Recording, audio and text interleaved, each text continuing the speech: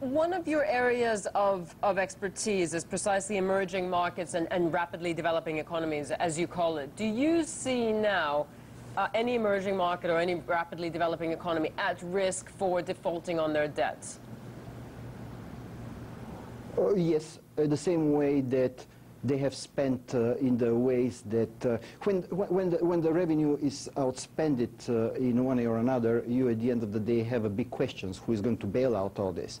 So a lot of the small economies in Asia, in Latin America, in some other regions are facing the same type of questions that currently has been on the surface in Europe.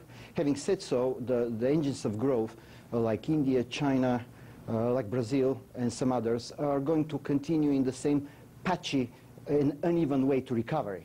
So at the end of the day is going to be an uneven picture all around with a lot of debt restructuring and a lot of losses, obviously. Dr. Mirtchev, thank you very much. Dr. Mirtchev is the president for Kroll Corporation.